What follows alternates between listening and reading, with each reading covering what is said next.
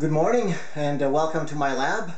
This morning I've arranged a little demonstration to illustrate exactly how we could think of watts, amps, and volts.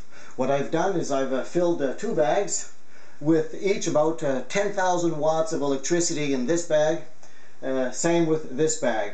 And I've purchased a couple of new batteries.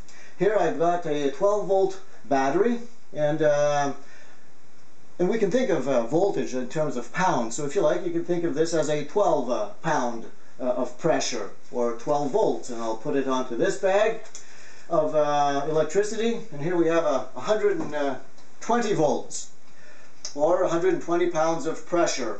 And we'll put it onto this bag. And now I'm going to puncture the bag.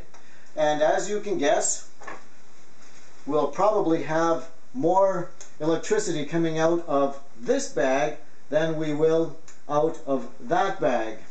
And here we are. I make a little puncture and you can see the amperage flowing nicely from the 120 volt system. However, if I do the same thing on the 12 volt system, we have a very small leak. Let me collect some of this flow, some of this amperage, if I can. And you have to be very careful when you're doing this. And here I've collected a few watts of electricity.